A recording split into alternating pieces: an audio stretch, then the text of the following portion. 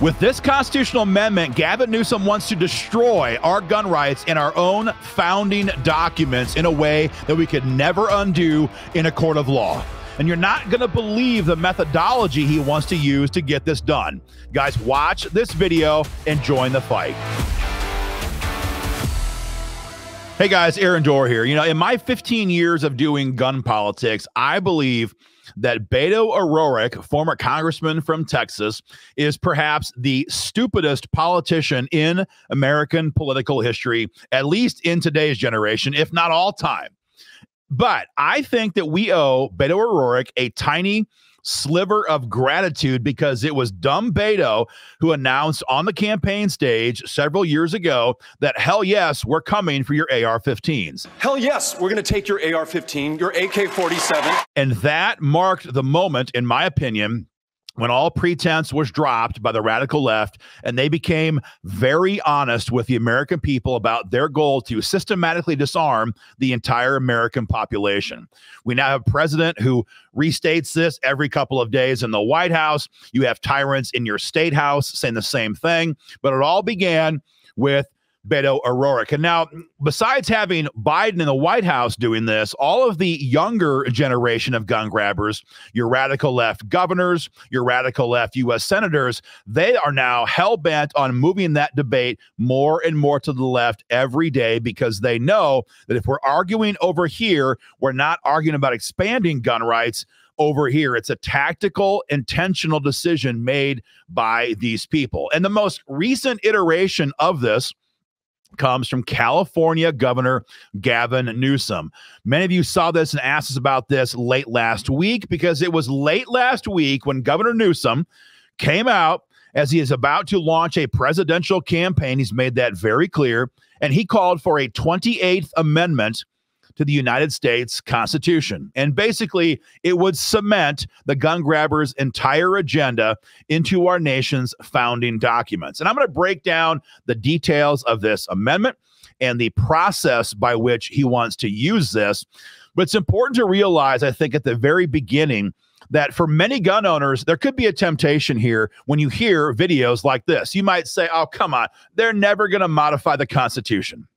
They're never going to pass an assault weapons ban in Congress. They're never going to have the courts end the Second Amendment. And as long as that generation of gun owners thinks that way, they will remain checked out of the fight for gun rights. In my opinion, that's the wrong approach to make because these people on the radical left are very patient. They don't care about your guns. They don't care about my guns. They care about disarming our children and our grandchildren. And they're willing to put in a process in place, like a constitutional amendment, for example, to do exactly that. Because, again, they're patient. And they don't so much care about disarming this generation as long as they get to disarm a generation of Americans. And they can then impose the draconian tyranny they've always wanted to do. So we must stay engaged. We need to stay engaged in this fight. Now, getting back to Gavin Newsom. So Gavin Newsom, for those who don't know, is the most woke, most self-loathing governor in America today. His own people hate him.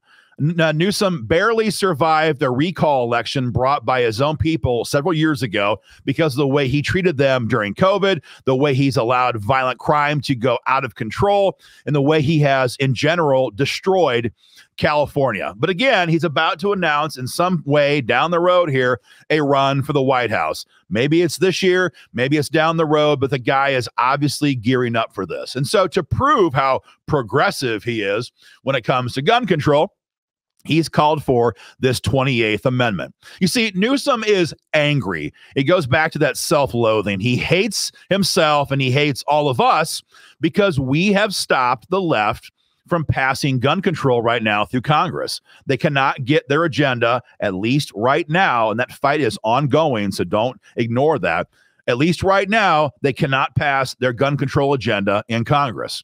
And after last year's Supreme Court decision on the Bruen decision, they all know they cannot pass gun control via the court process. In fact, right now, we are notching victories in court every other day in circuit courts all across the country. So they can't do it in Congress. They can't do it in court.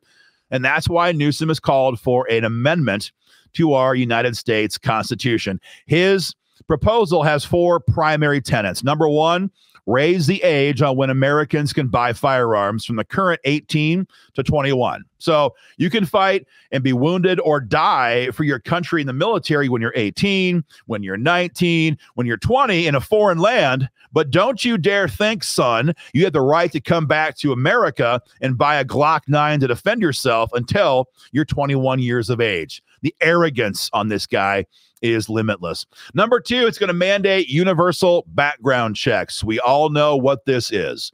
The government cannot confiscate what they cannot find.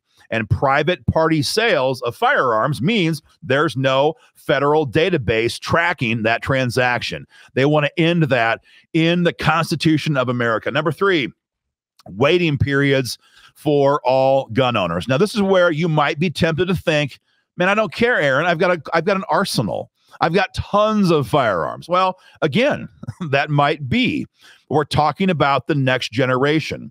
And if your granddaughter has to live through a mostly peaceful summer like we did in 2020, when radical left rioters burned, shot, and raped their way across America, your granddaughter might want to buy a firearm.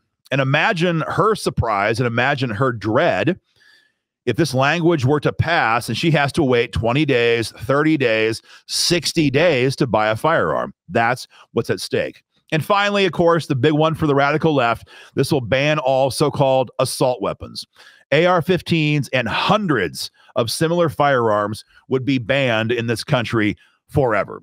So that's what he wants to do in the amendment. Now, they're going to leave the current Second Amendment intact. That's his whole point, right? We're going to honor the legacy of the Second Amendment while having common sense approaches and solutions to our current gun violence problem. The guy lies so much, I have to air quote everything this fool says, right? So that's his policy objective. It would summarily destroy our gun rights in this country for forever. Now, interestingly, the process by which Newsom wants to amend the Constitution is very similar to the way that many well-meaning people in the gun rights community over the years past have proposed trying to protect our gun rights. You see, Newsom has, or anybody has, 2 ways to amend the Constitution. First is the congressional route.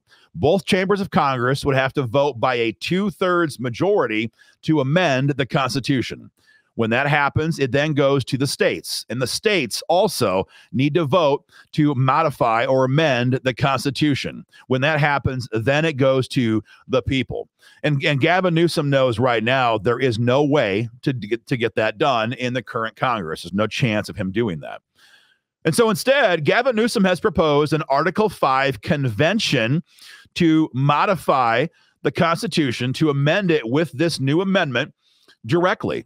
And again, the irony here is not lost on us. You see, for years, we have publicly opposed the Article 5 Convention of States madness, which, again, well-meaning people, and I want to stress that, well-meaning people are hoping to use that to stop the government from destroying our fundamental personal liberties like the Second Amendment. We've always opposed that because we have told our members for years that the damage that could be done to our freedom, gun rights, First Amendment rights, all of our freedoms, if we open up the Constitution to being edited, is incalculable. It's incalculable. You know, when Florida passed red flag gun seizures, that was terrible, but that was limited to one state. That law can be, and frankly should be, undone by Governor DeSantis. It could be sued over in court, and it should be. When other states pass minimum age requirements, it's limited to that state. When a state would pass universal background checks, it's limited to that state. The damage is limited, and it can be undone with future action by that General Assembly, or it can be sued over. But if we open up our Constitution and we allow these radical leftists funded by George Soros directly to have a say in editing or amending our Constitution, the damage is not limited to a single state or a single region. It's not one issue like red flag laws. It is a comprehensive destruction of our gun rights that would affect every single person in this country. And the courts would have to uphold it because it would be in our founding documents. It'd be in our Constitution.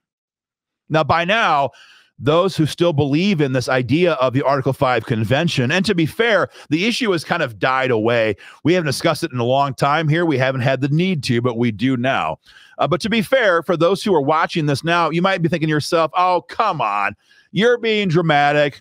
There's safeguards in place. We could stop them. And to that, I would simply push back and say, really? Really? We have seen gun owners unable to stop city councils from mandating city-level gun control laws, even in red states. We have seen red legislatures, take Florida, pass red flag gun seizures by massive majorities. We've been unable to stop that. But somehow we think collectively as gun owners now, supposedly, that we have the power to restrain the entire radical left machine who would go all in on trying to gut our Constitution in an Article 5 convention. No, that's preposterous. That's preposterous.